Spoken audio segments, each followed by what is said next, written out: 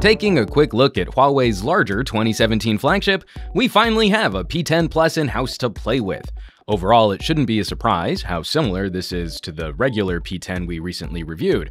As you would expect, the screen size and resolution grow. We get 64 and 128GB storage options, the latter with 6GB of RAM. The battery gets a sizable bump, and the IR blaster found on the Honor 8 and Mate 9 makes a triumphant return. I really love that feature. Now, a two-phone release strategy often counts on a smaller phone and a medium phone, which means we should expect a larger Mate in the second half of the year.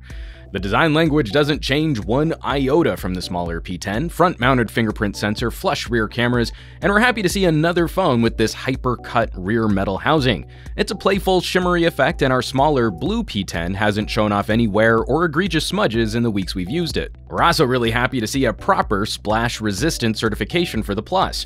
IPX3 isn't the most exciting, but rated protection from lifestyle damage should always be pointed out. Looking at ergonomics, the increase in size does introduce more of a reach for folks with smaller hands, unlocking or navigating from the front sensor.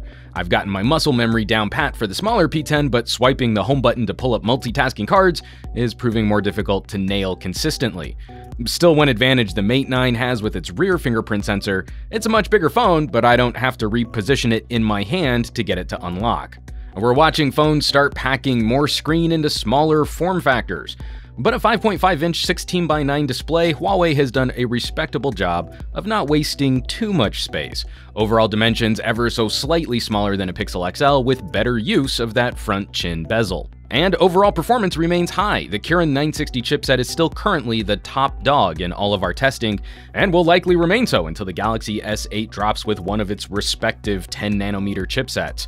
The increase in screen resolution seems to have had only a small detrimental effect in benchmarking, which has been almost completely imperceptible in daily use. Happily, the Plus designation does represent a small boost to the audio capabilities over the smaller P10. We adopt the same stereo speaker solution as the Mate 9. In portrait, the top speaker and bottom divide high and low frequency audio. In landscape, the duties are split a bit more left channel and right channel. It should be mentioned, though, that like the Mate 9, the top speaker is significantly weaker and tinnier than the bottom, so consumers should not expect a true stereo split.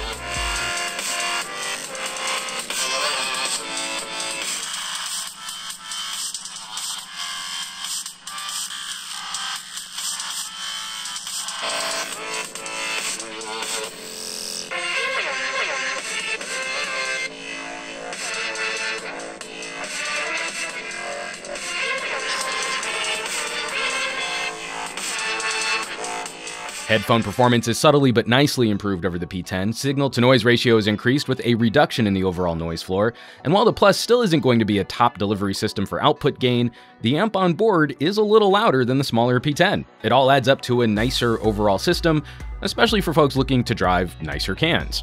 But one small issue in conducting our battery bench, this phone refused to dial in our specific testing brightness, landing significantly brighter or dimmer in a pretty sudden jump.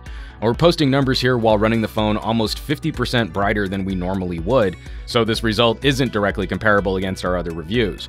Still, considering the powerful chipset, increase in resolution, and brightness, the Plus still manages healthy video streaming numbers against competing flagships. And in considering daily use, it's not difficult running the Plus for a full day, night, and an additional day with light use. Also on tap is Huawei's Supercharger fast charging system. Even with the larger battery, expect a short stint on the charger to deliver hours of additional runtime. Lastly, checking out the camera, we felt it was important to address some of the replies we'd received on our P10 coverage. Several people left comments that seemed to indicate that the Plus somehow had a newer or better camera system. Well, we've got the same image sensors, same sensor sizes, and same pairing of resolutions. The difference is increasing the aperture from f2.2 to f1.8. Now, we'll be releasing a real camera review later this week, but we can make a few predictions here. We're not expecting radically different camera performance. At macro distances, the natural background bokeh blur from the lens should be a bit softer, though that might make macro focus a little trickier. In low light situations, we should expect to see slightly faster shutter speeds or slightly lower ISOs for similar exposures. But what do we know about Leica and Huawei? In terms of image processing, they're not afraid of keeping noise in images. That grain can add to the texture or feel of a photograph. We've been digging deep into these cameras with the P9 and the Mate 9, and the Plus should be another step on the evolution of this dual camera system. Evolution, not revolution, but we'll save conclusions for that real camera review. So let's wrap this up. Where's that leave us with the P10 Plus? What we have here is a small philosophical question. Should a regular and Plus phone release be separate screen sizes, or should they include different features for the changes in the size of the phone? Take a Galaxy S8 and an S8 Plus. The major differences are screen size and battery size. Now, looking at Apple will change the resolution as it climbs up to the larger phone. And Huawei takes that a step further with different storage and RAM options, improved audio, and the inclusion of the IR blaster, creating an even wider spread between these P10s. We look forward to your thoughts in the comments down below, and you can vote in the viewer poll, which just popped up on your screen. But outside of that philosophical discussion, the P10 Plus is a killer handset, one of the most powerful Android phones available today, a terrific feature set, premium options, and Huawei's first foray into lifestyle durability with rated splash protection. While we're starting to see more devices arrive with taller screens, the P series from Huawei feels like a great way to send off phones with 16:9 displays. As always, thanks so much for watching. Be sure to subscribe to this channel for more reviews like these, and be on the lookout for our P10 Plus real camera review so you can see what this Leica is really capable of. And help us out with some sharing on your favorite social networks. For Pocketnow, I'm Juan Carlos Bagnell, some gadget guy on Twitter and Instagram, and I will catch you all on the next review.